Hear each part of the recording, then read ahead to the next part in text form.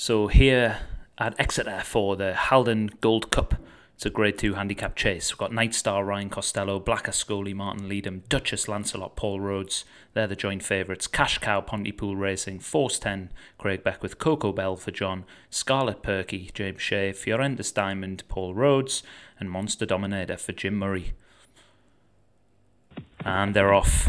Gloomy skies, black clouds, rain continuing to pour down here at Exeter, and we've got very heavy ground, so it's going to be a real test of stamina on which horses can handle this bottomless pit that is Exeter Racecourse. As a couple of them just ploughed through the first fence. One of them was Force 10 at the rear of the field, didn't take it off at all. It's one way to get to the other side. It just ploughed straight through them as they pass the stands and what will be the winning post in a circuit's time. And the rain hasn't put off too many racegoers today. As you can see, there's lots of people here for this feature race at Exeter. And in the lead so far, we've got Scarlet Perky setting that early pace from Coco Bell in the bright blue silks. Racing on the inside of that one as they jump over the water ditch. And they wouldn't have needed to do much to fill that ditch with water for this race today, as the rain still lashing down here at Exeter as they jump over that next fence, and all of them navigated it safely. Force 10, it jumped that one instead of ploughing through it, but didn't jump it particularly quickly at the rear of the field as they go over the next flight. Some solid jumping up front from Scarlet Perky in the all green there for James Shea. The trainer believes this one prefers quicker ground, so it'll be really interesting to see how it's faring on quite the opposite type of ground here today. So that one leads from Coco Bell in second place. That's John Morgan's horse, just tracking it in second, a good few lengths in front of Fiorenda's Diamond for Paul Rhodes in third.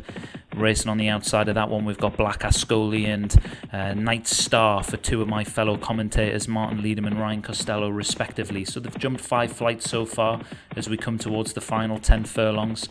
All of the horses and jockey partnerships still intact as they climb uphill here at Exeter. Quite a steep hill as well before jumping the next flight, and still we have Scarlet Perky, Coco Bell, Fiorenda's Diamond, the front three, but about 8 to 10 lengths between first and third there. And Force 10 is not going at all on the ground today, not jumping that well today, and I'll be amazed if that manages to win this race from the rear of the field for Craig Beckwith, unseated the rider. Oh, I was going to say Craig Beckwith unseated the rider on in week 1, but we almost lost 2 jockeys there from the front two. Scarlet Perky and Coco Bell didn't jump it particularly well at all, but they've managed to regain their composure and jump those much more effectively. But yes, Force 10 at the rear of the field unseated the rider first time out and has done well to keep the partnership intact so far here at Exeter in week 2. So into the final 6 furlongs they go, and a good jump there by Coco Bell allowed it to move up alongside Scarlet Perky. About a length only now to Fiorenda's Diamond for Paul Rhodes in third, Black Ascoli in fourth. Making a move from the rear of the field is Jim Murray's Monster Dominator. Going to try and dominate this race as we go in towards the final furlong. Travelling smoothly there, as is Cash Cow on the outside of it, but it's still Scarlet Perky in the all green up front for James Shea.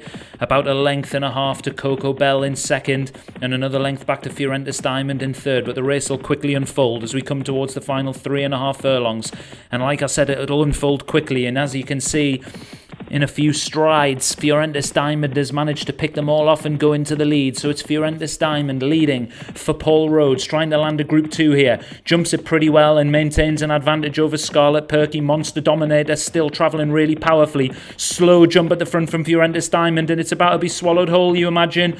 And yes, Monster Dominator now leads as they go towards that next flight. 1.5 furlongs left to travel. Monster Dominator in the lead for Jim Murray. Coco Bell, John Morgan trying to chase it down, and looks the danger on the inside as they come towards the last flight. Good jump from both, but Coco Bell has the advantage from Monster Dominator. Fiorenda's Diamond nothing more to offer back in third, and as they come to the line, Coco Bell passes it in the lead and wins the Sportingbet Haldon Gold Cup handicap chase, this Group 2 handicap chase at Exeter in the pouring rain. It's won by Coco Bell for John Morgan. Wins it by a good length there, 8-1 winner. Monster Dominator in second. Fiorenda's Diamond picks up the third place money for Paul Rhodes in third.